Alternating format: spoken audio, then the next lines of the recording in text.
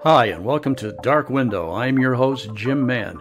Here on this program, I will be talking with many of the leading investigators, researchers, and authors on the topics of UFOs, UAPs, alien abductions, extraterrestrials, and a host of many other fascinating and related topics. So please join me and my guest for the next hour as we reach out. This is Dark Window and Broadcasting. And hello, everyone. I'm Jim Mann. Today I have here in the studio with me Dr. Robert Farrell. Now, this is the second time I've had Dr. Farrell with me, and we're going to have another fascinating conversation today. Now, for those of you who are not familiar with Dr. Farrell, he has a Bachelor of Science in Mechanical Engineering from Ohio State University. He has an MBA from Western New England College and his doctorate of engineering from the University of Massachusetts. He also spent 15 years as a professor at Penn State. So Bob's with us tonight, and he's got some really fun stuff to talk about. I think you'll find this extremely interesting. He's got a number of books which he will introduce to us as we go. But tonight, we're going to talk about the science behind Noah's flood. And Bob, how are you doing tonight? I'm doing fine, Jim. Thank you for inviting me. Well, great. I'm glad to have you. And this is the second time. And the last time I had you on, it was a fascinating talk about the Nazca mummies and what's going on down in Peru and Bolivia and in that area. But now we're going to talk about the science behind the flood of Noah's day. So first off, to get started, what is it that made you write this book? Because what we're talking about is an entire book that you wrote. What made you write this book? Well, what made me get even involved in the topic of Noah's flood was Zecharia Sitchin. I had been doing research. I read his 12th planet. And at that point, I thought, geez, it's all ties together, you know, the Sumerian experience and everything. And so I started digging into it, studying the Sumerian culture, and and that led to the realization that the flood in the Bible, called Noah's flood, was actually a Sumerian event. So and then I went from there. And I actually, in the book, I think I spent about the whole chapter talking about Zecharia Sitchin and his work, because the book, as you're going to see a picture of it in a minute, was published in 1976. But he was proposing things that that were out of the realm of most science at that time in 1976. And so when I wrote my book, I had 40 years of experience, you know, beyond when he wrote his book, to go back and point to everything that he stated that at the time where probably people would roll their eyes at, but today they're facts, more or less. So he was pretty much dead on what he was saying. And anyway, and the other thing, as far as this particular topic, when I started writing this book, I didn't realize how, at the end, when I finished the book, how well it lined up with the Old Testament, and as far as some of the events that occurred.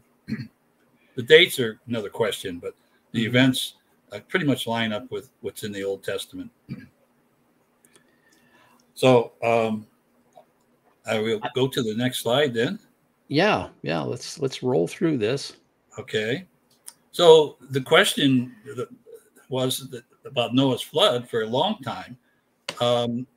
People didn't take it seriously. They thought it was maybe an allegory. You know, it certainly was a myth, but maybe it was an allegory to teach good behavior or something.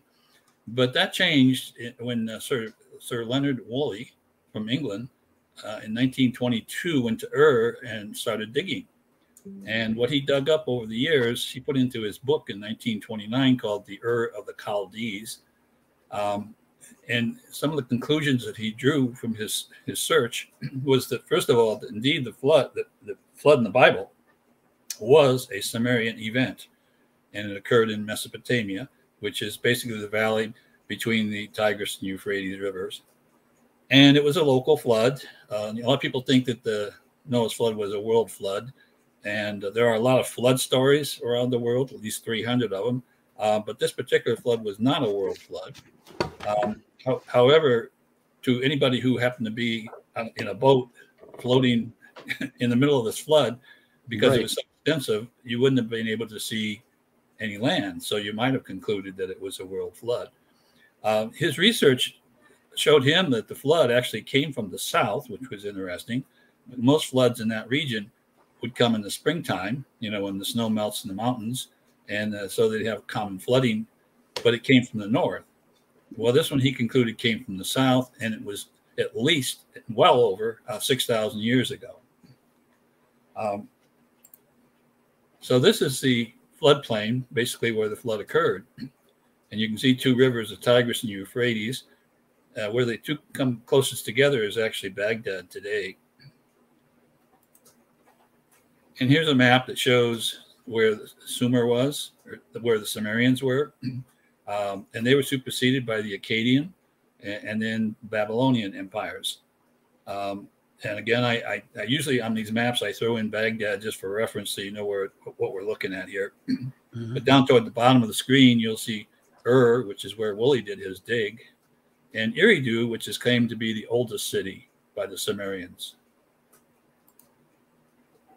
So the question is, when did it occur? And it depends on how you calculate it. If you look at Genesis and assume that time starts with Adam, and you pick out the dates and everything out of the Old Testament, they would add up to about 4,300 years ago. Woolley, though, with his research, claimed that it was more than 6,000 years ago. And Sitchin, in his work, felt that it was 13,000 years ago and was the result of us coming out of the Ice Age. And there was a huge amount of ice along the eastern edge of Antarctica, and it was cascading into the Indian Ocean, and that was forming, creating mega tsunamis. And I agree with that. I just take a little exception to his dating because, as I said, I have 40 years better data than he had. And so you'll see that I place the estimate of around 14,200 years ago. And this is a famous Sumerian seal designating the Great Flood. The Great Flood is a kind of a dividing point in the Sumerian culture. They talk about what happened before the flood and what happened after the flood. So the flood was a dividing point. So this is Baghdad today, again, just for reference. And when the humans returned after the flood, this is the area they returned to, down back to Ur and Uruk and Eridu at the very bottom there. That's actually in the northwest corner of what today is the Persian Gulf. And then Kish, which the reason Kish is on that map is because Kish was the first town that was allowed to be ruled by humans, which implies that before that maybe aliens ruled the towns. And this is Zachariah Sitchin. He passed in 2010. And this is the book that got my attention. It was published, actually, I got to fix that. That 6 keeps dropping down. It was published in 1976. And it was the first book in his Earth Chronicle series. And this was the one that kind of turned me on to historical events relating to the subject of ufology. So one of the things that Sitchin, who had, by the way, he actually had a degree in journalism, and I think because of that he was able to travel around. But over the years, he taught himself many languages and even how to translate cuneiform, so that he could collect data on his own. But his main interest, he was really interested in finding and learning about the roots of his religion. And so he studied a lot of mythology, and he put it all together. He tied it all together. So this is his conclusion based on his research. And he says that every 3,600 years ago, this is what the Sumerians believe. I don't know if they mentioned 3,600. They call it a shar. Shar, yes. Yeah, Nibiru would appear in the southern sky. And you see I have that in red because I want you to remember that. We're going to talk about that more later. And I did some calculations as far as given the definition of the orbit, which was a period of 3,600 years, and assuming that the closest approach to the sun was at the asteroid belt where this collision occurred. I did a calculation using some simple equations for astronomers might be using it. But anyway, and concluded, number one, I'll mention this again, that at the bottom I say it here, that at the farthest distance that Nibiru would be 12 times as far out as Pluto. So when it goes out there, it goes way out there in the cold and dark. But it would probably only be able to be seen when it comes back in toward the sun and it passes inside the orbit of Neptune. And I picked that because you can look at the sky and you can see Saturn and you can see Jupiter, you can see Mars, but you can't see Neptune. I think you almost have to have a telescope to see Neptune. So therefore, I'm assuming that anything that's that far out can't be seen.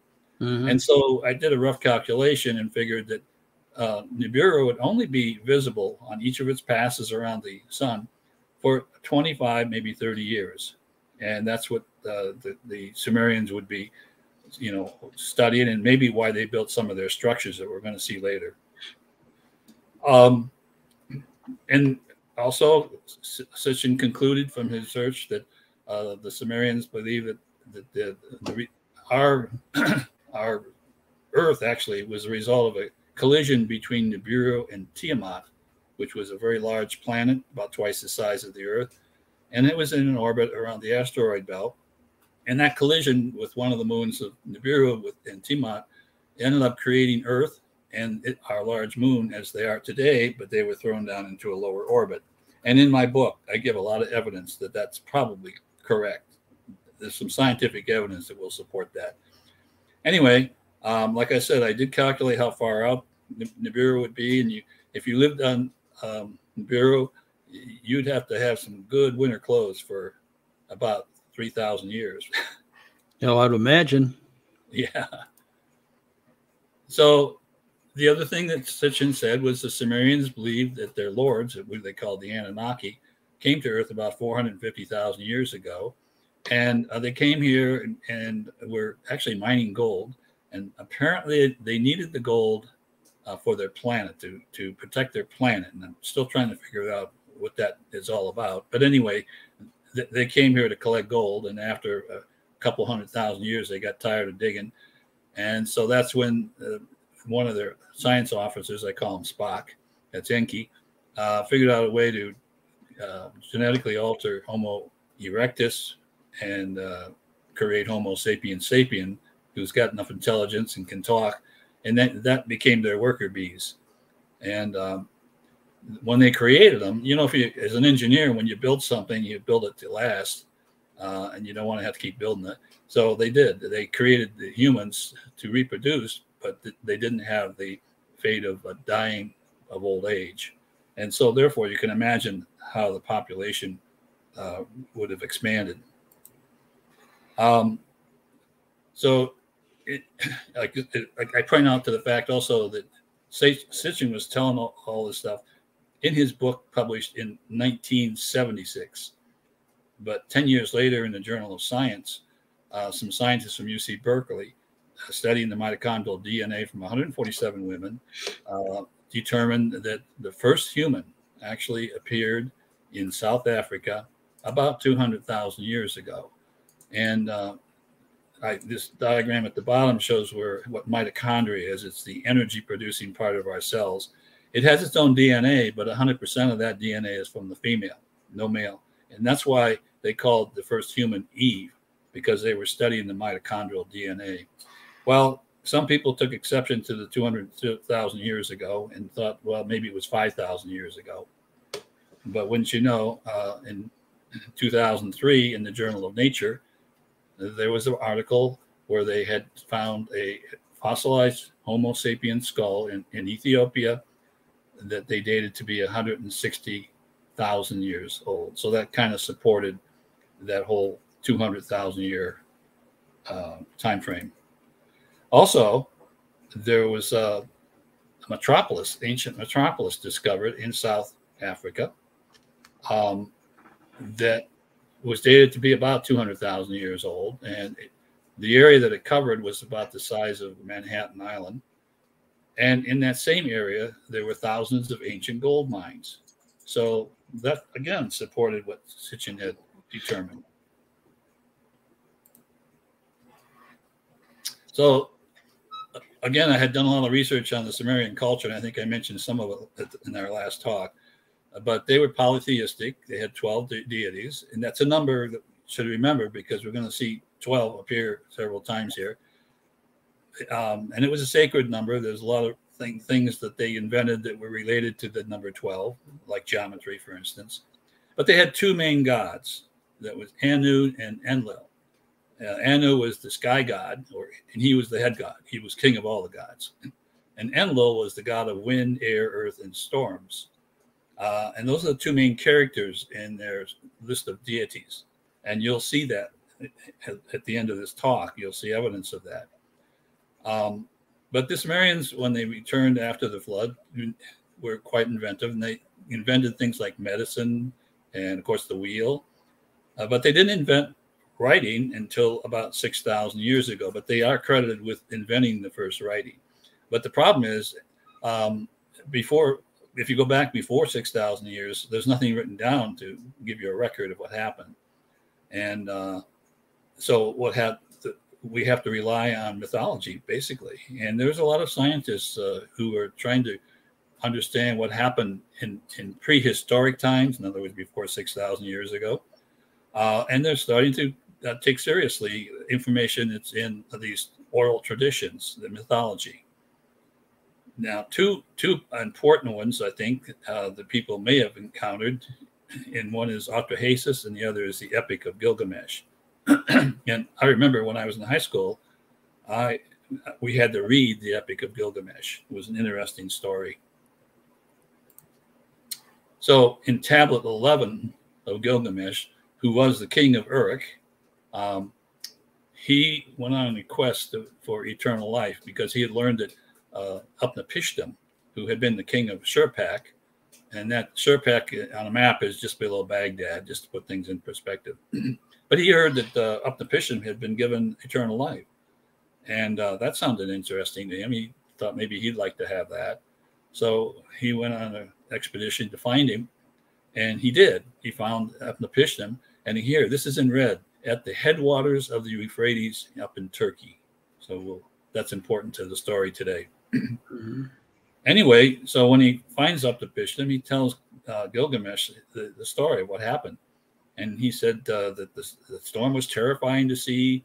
And finally, the boat came to rest on Mount Nimish, which no one seems to know where that is. And they think maybe it's Mount Judy. But regardless, the fact that he came to rest on a mountain, which had been north, proves that indeed the flood came from the south. It was not a normal seasonal flood. It was a major flood that came from the south. This is just an example of some of the artisanship of the Sumerians. Of course, this was done after they returned after the flood. But you can see they had capabilities to do beautiful artwork and fine cloth. And in fact, they were well known to and selling, I think, as a product, the fine linens and things that they could produce. So what we see here is a map that I kludged out of a standard map to make the Persian Gulf look much smaller. It looks like a lake. And that's for a reason, because if I go back 15,000 years, the sea level was 370 feet lower than it is today. And the deepest part of the Persian Gulf is only 150 feet. So therefore, it was a lake back 15,000 years ago. And it went down probably through some kind of a narrow gorge into the Indian Ocean. And it's fed by 4 rivers, just like the Bible says: the Euphrates, the Tigris, the Pison, and the Gihon. So that fits with the Bible. So the question might be how I came up with a different date, let's say, than Zachariah Sitchin. And again, it was because I have more current scientific data. But there's something that is called the melt pulse meltwater pulse 1A, and that occurred about 14,500 years ago. And later on, I'll show you a diagram that shows that. So that was one thing I took into account. The other thing is I felt that after the flood, they ended up producing some of the oldest monolithic structures on Earth. One of them is called Göbekli Tepe. And so the exposed sections of that have been dated to be 12,000 years old. And but they believe that using ground penetrating radar, that there are many more underneath, down further below that may be as much as 14,000 years old. And so that's why I came up with the 14,200 years for the event. Now, there's a professor from Victoria University in New Zealand who was discussing what he called the theory of ice ages, and that it would say that that the recent interglacial would end with and be, or at least be interrupted by, an Antarctic ice sheet surge. By that he means that the ice sheets that you find around the perimeter of a continent or island, excuse me, will just break up and disappear. And he said in the past they would have caused distinct rises in sea level up to maybe 100 feet, and in a very short period of time, perhaps less than 100 years. And so he also said that the chevrons that have been discovered in the floor of, I mean, not in the floor, but in the on land in Madagascar, the southern part of Madagascar, may have provide good evidence for a mega tsunami occurring. So here is a map that shows sea level going back to 24,000 years ago. And you can see it if you look at to the lower left corner, we're coming out of the ice age. But around 14,500 to 13,500, there was a period of time there called the Bowling-Allerod Interstadial. And it was a warming period. And you can see that it resulted in a very steep rise in sea level, about 100 feet almost. It's kind of hard to tell from this graph, but it was a very dramatic change. And so that's one of the other reasons I picked 14,200 years. Excuse me. Hey, Bob, just real quickly. Yeah. Going back to that chart, your previous slide. Okay. Now, I noticed over here on the right hand, it says Santa Catalina, Rio de Janeiro, Jamaica, Tahiti. So as the water that was captured in ice during the ice age, as these waters melted throughout the years, it created these islands. Or what is the purpose of these? Well, some of them, like Santa Catalina, that's a island. Rio de Janeiro, that's a city. Do you know what the significance of all this over here on the right is? Well, what I can say is, going back to people sometimes think that the Noah's flood was a world flood. If you think of how the planet was with sea level 370 feet lower, there were continental shelves that were exposed, and there probably would have been people, cities, whatever, that had developed along the edge because they catch fish there or whatever.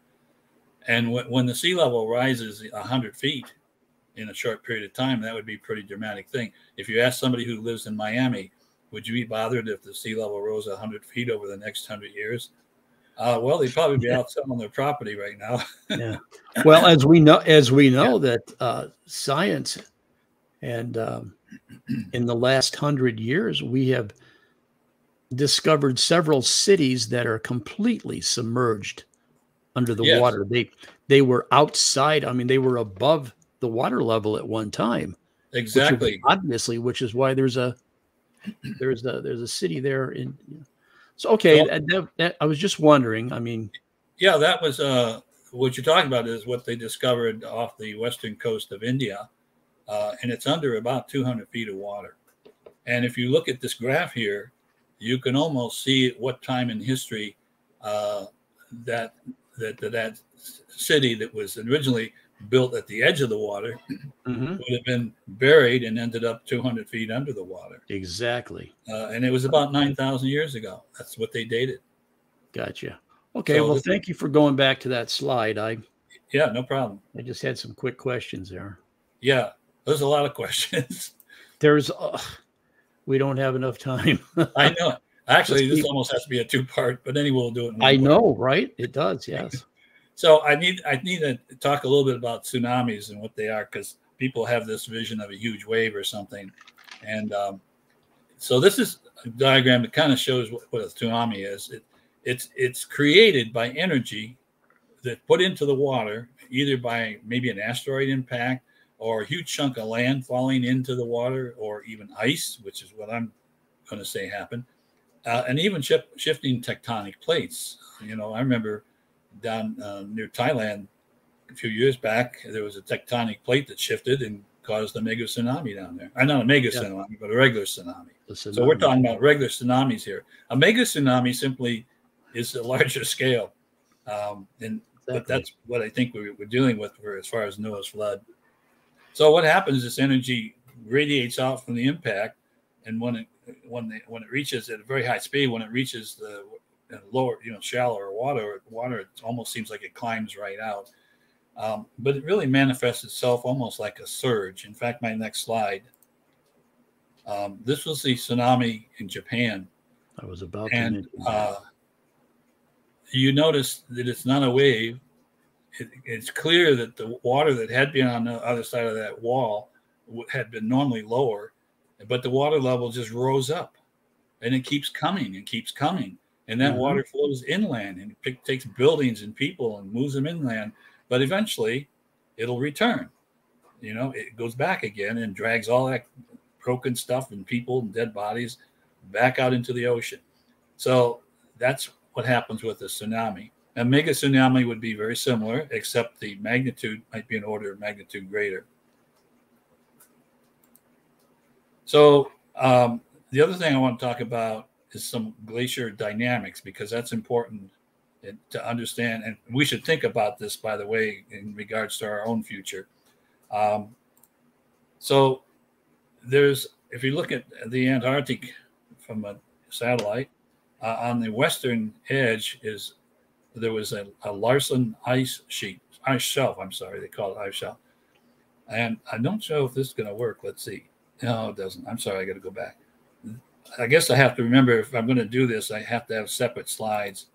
Buried under this picture is some other pictures that shows that ice shelf there in 2002, as it says at the top there, it actually collapsed and floated out to sea. And it was the size of Rhode Island, that whole ice sheet. So you might say, well, so what? That ice was floating on the water. And you're right, it wouldn't really affect the sea level.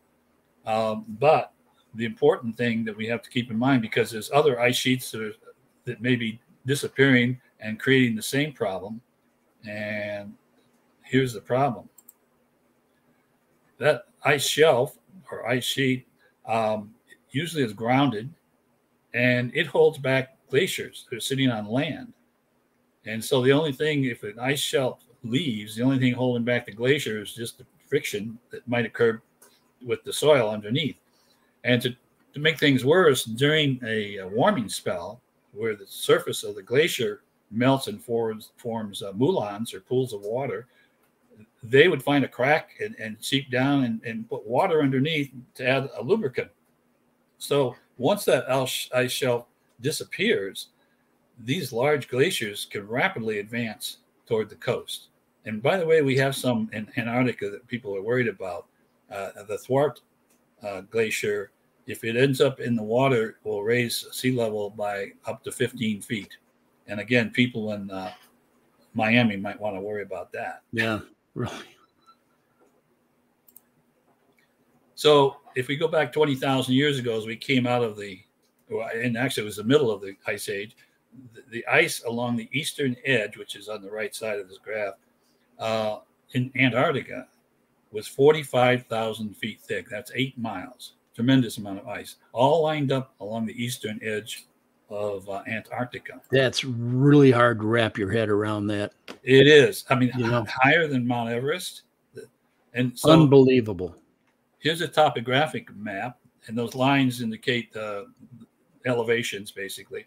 But you'll notice those blue lines get pinched together the closer you get to the water. That's because it's a steeper slope. And so the glacier or the ice it's on, or snow or whatever it is, it's sitting on land, can accelerate once it approaches the ocean. The other thing to notice is that black line, that dashed line, is kind of where I indicated that this is where this huge mass is sitting. And notice that it's some distance away from the axis of the Earth. So when the Earth is spinning, there's probably a certain amount of centrifugal force trying to urge that ice into the ocean. So you got all these things happening here. Now, 8 miles, this would, imagine the scale here is 8 miles. So 8 by 8 by 8 is 500 cubic miles of ice. And the center of gravity of that is 4 miles above the water. So when that falls into the water, you can imagine that's a huge amount of energy that goes into the water, and probably enough to even shake the crust of the Earth, and certainly start causing other chunks to break loose along the edge of the Antarctica there. And maybe even if it shakes the crust of the Earth, might even start some tremors around the world. So you'd be forewarned that maybe there's a tremor, an earthquake, and starts rumbling. In fact, I think that was described in some of the myths, that there was this rumbling that occurred. So anyway, I picked 14,200 years primarily from that graph, and I say that the thousands of cubic miles of ice were released during the collapse, and the vibration would have caused a chain reaction, and also over a short period of time, as these keep falling in, eventually the sea level will rise as much as 100 feet, according to that one graph that I showed you. But it's going to cause earthquakes. And it did not just happen one time. You'll see another graph I have here that it happened periodically, and like over thousands of years, it would happen again. And it would keep doing that until things stabilized. But I showed on that other graph that all that mass is lined up on the 60-degree longitude, which just happens to be pointing right to the inlet of the Persian Gulf, wouldn't you know? And so that tsunami would have traveled right up through that Persian into the lake at that time, and continued on. And that would have been a huge tidal wave. Yeah, I'm estimating 500 to a 1,500 foot high surge. Now, wow. there is some historical evidence for things of that scale. I don't have a graph here for this because I was taking as much as I could out to get inside this time frame. But in Utuda Bay in Alaska in 1958, and I don't remember that, but I remember 1958. There was what you would call a mega tsunami there. There was a bay the fishermen used to put into, and there's an island in the middle of it, so they would go in and anchor near that island. Well, that bay is fed by 2 glaciers that come in from each side, but there was a huge chunk of land that fell off of the bluff. I can't remember how many cubic miles it was, but there was a lot that fell into the water. And the wave that it created wiped out trees as high as 1,700 feet above sea level in some places, and in others 600 feet. And so that can happen. And right, so yeah. I'm visualizing that this mega tsunami that caused the Noah's flood was probably at least 1,000 feet, if not more than 1,500, more, and maybe up to 1,500 feet. And it was a surge, not just a huge wave. So anyway, and here's Noah sitting there. He's got his ark. He was forewarned, and he gets carried northwest from Surpak, which, as I said, is south of Baghdad, up into the foothills near and between Syria and Turkey. And I threw this in that maybe he had a chance to actually see Mount Judy, but I only when he gets later on, he might be able to see it, but not while he's on the water. So here is a flood map, basically, of that region. And so you can look at the colors. So the bluer it is, the deeper it is. And those line of arrows is his path following the Euphrates River, because that would, I'm assuming that would be a point where most of the water would flow first, because it's a lower terrain.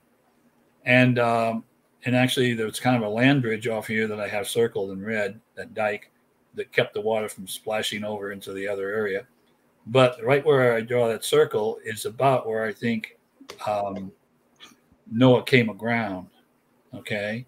Because that's close to the headwaters of the Euphrates. And I'm basing that on a myth that says that's where you're going to find Upnapishtim, who is Noah.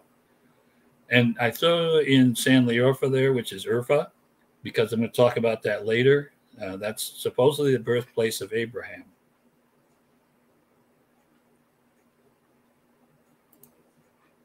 So here is a diagram that shows the Western Pacific post-glacial sea level history going back to 22,000 years. And you can see how periodically something happens. And there's a sharp rise in sea level. And so the one that's marked with that red vertical dash line is where I say that's the one that got Noah.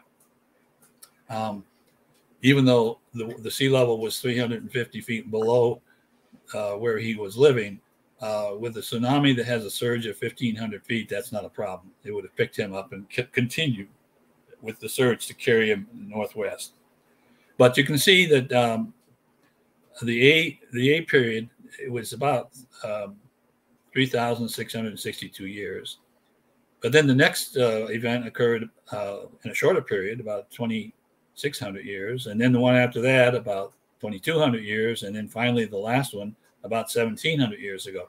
So it's not a consistent period of 3,600 years, because, and I point that out because Sitchin and some people were of the opinion that what caused that ice to cascade off the coast of Antarctica was the gravitational influence of Nibiru as it came around, and that gravity would have caused that some instability on the ice sitting there, and it would have fallen into the ocean.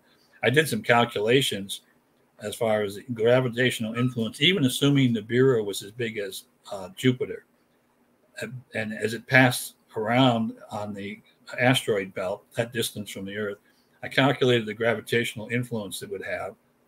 And then I looked at the moon, and a lot of people don't realize that the moon sometimes is closer and sometimes is farther away. Right. And I looked at the gravitational influence of the moon from far to close, and it's far greater than the effect that the Nibiru would have. So if that gravitational change is going to be something that causes this to happen, it would have been by the moon and not by Nibiru. The other thing is, you notice that the period for each one gets shorter and shorter. And you would expect that if you realize that what's really happening is ice is melting. So the ice thickness is getting shallower and shallower along the rim of the Antarctica as we're coming out of the ice age. And so not only the severity of the super tsunami, it also would occur maybe more frequently. But so the bottom line is, I think this clearly shows that it's not Nibiru that's causing the ice to fall in. It's just the warming thing that's happening. A sort of a cyclic, a cycle that the Earth goes through every several thousand years anyway. Yeah, well, think about it. Imagine that huge chunk of ice that I showed you, that 500 cubic miles. Right. Well, after that falls in the water, it's going to take a little while for the ice behind it to march to the edge. Correct. Maybe a couple thousand years. I don't know. And so that could account maybe for this changing period. But also notice that after D, we come to an area where it's safe. about 7,000 to 8,000 years ago. So at that time, somehow the Sumerians who escaped might have known that it was safe to return home. And so that's another thing to keep in mind, because a little later I'm going to bring that back up again as to when they came back and maybe why.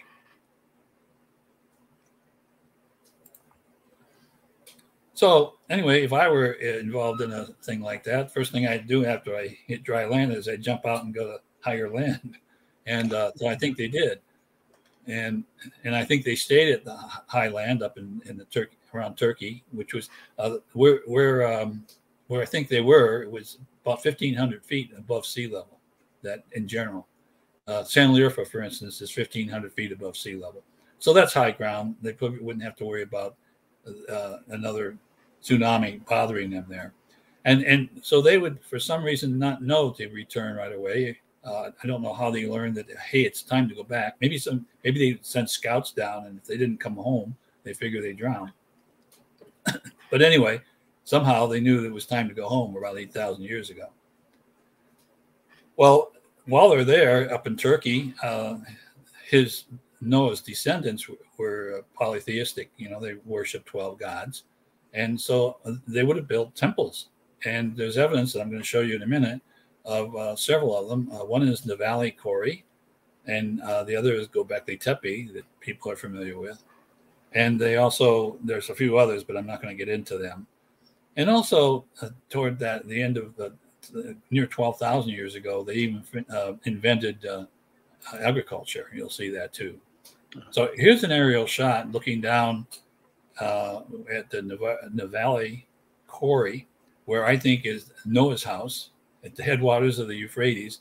Now, you see that they built a dam over the Euphrates River in 1990. So from about 1988 or 89, before the water started building up behind the dam, a lot of archaeologists, or at least a German team of archaeologists, went to document Navali Kori, and you'll see pictures of that. And this, by the way, this location is only about 25 miles from Urfa, where I believe Abraham was born.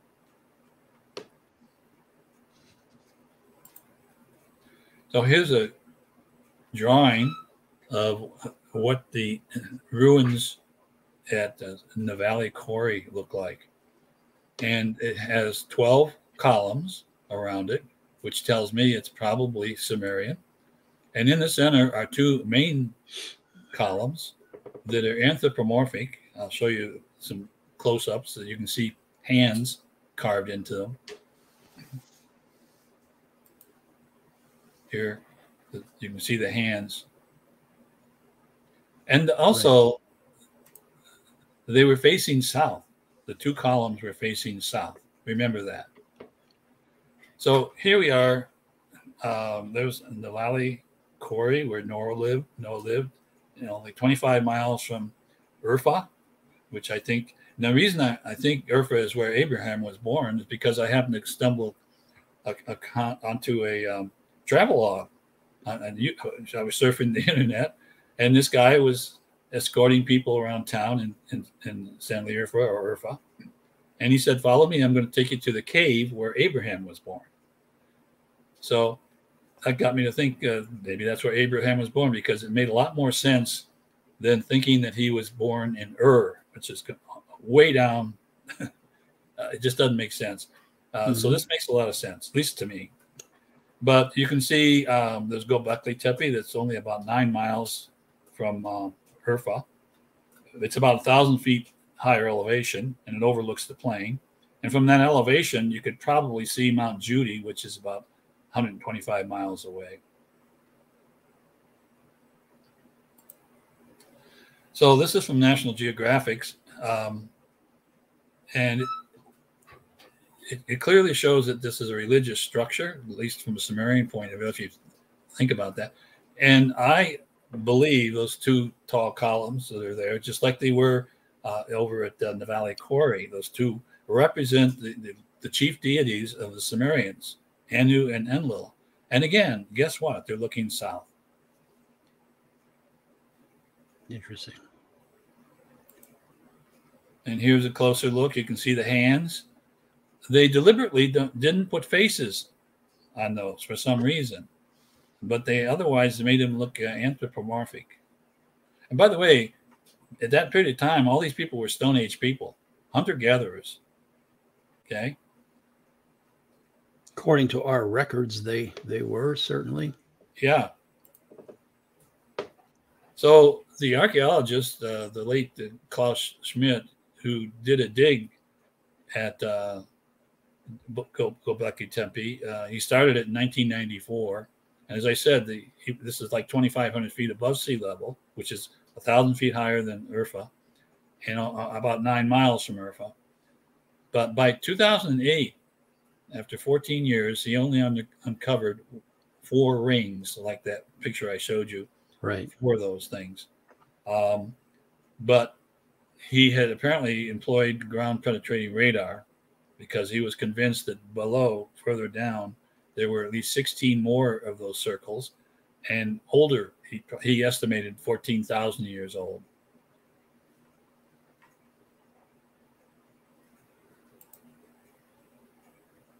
So the on the surface, the 4 that he uncovered, he dated to be about 12,000 years before present.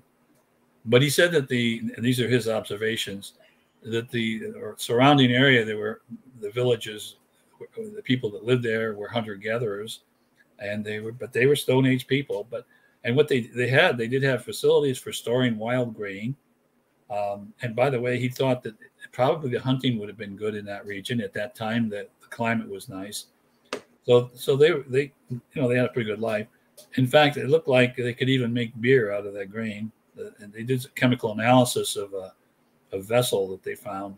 I don't know if it was carved out of rock or what, but the chemical analysis showed that they had been making beer there. So they knew how to enjoy life, I guess.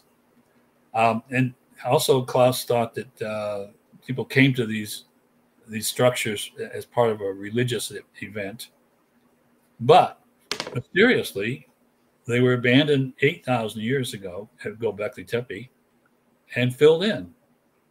And so people, why would they do that? Well, my answer is because somehow they knew it was safe to return home, back down to Ur and those cities that occurred, that they apparently knew about from previous stories. I don't know. Anyway, so the timing was right. They knew it was safe. There wasn't going to be any more mega tsunamis, and whatever they did wouldn't be wiped out. Now here's an aerial picture of those 4 circles, and you notice which direction is south. And if you study those circles and you look for the 2 center columns, you can see that they're all more or less pointing south. But it does vary, and I found that interesting. But this is what they would see looking south. They would have a view of the southern horizon, where they would be waiting for Nibiru to make its appearance. And here is a graph, a drawing where I superimposed over the photograph. And those are the 4 rings, with A being the oldest and D the youngest. But you notice the direction of the arrow. So A is pointing southeast. B is a little bit more south. And C is a little bit more south yet. And D is even more south. And so I'm thinking, well, let's suppose, I don't know how long it took them to build these, but maybe over a period of 30 years, they built them. And each time Nibiru would come up after transit, not for every 3,600 years, but the Earth's travel around the sun and everything, things change. So it would be really unusual if Nibiru came up at the exact same spot every year. And so I think this shows the fact that Nibiru was transferring across the horizon as celestial mechanics would dictate, I guess.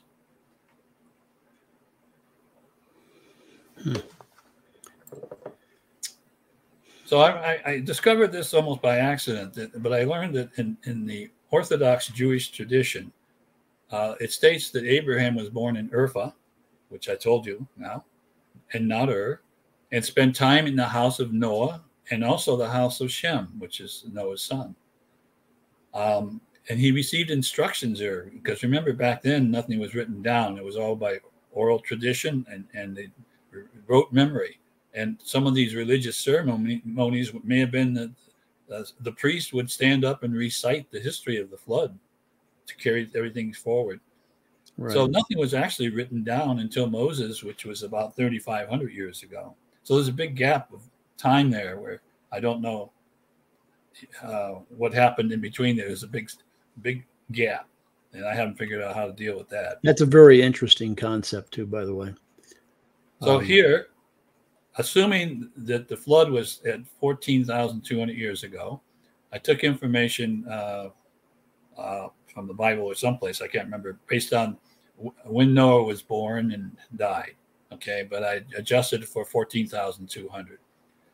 And so here you can see that Noah lived 950 years, and Shem 600, and they died around a little over 13,700, 800 years. But if you look down below, I don't know if you can see that, Abraham, that his life overlapped their life. So surely he could have gone to visit. Now, it's only 25 miles away, right? He surely from Urfa could have known those people. Would have known them, could have visited them, and that's what the Jewish tradition says happened. Yeah. Well, Bob, we're just about out of time here. The hour has just slipped past us real quick. Okay. Well, can I go forward for the big? Yeah. Okay. Let me skip over this because got a couple of minutes. Okay. This is when Abraham's father was taking the family, and they ended up, Haran died in the middle of that plane. Anyway, right. So the question, here's the route that was taken by Abraham. And the interesting thing is this colored map here, where the intersection of these nations is right there by Göbekli Tepe. Also, it turns out that when they track the creation of agriculture, that it's agreed that that's about the area where it started, and it almost followed the migration of the descendants of Noah. And the big question now, what does the ark look like? And unfortunately, there was a tablet that has instructions on it. And this is the instructions.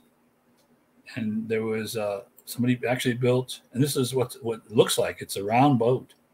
It's called a kufar.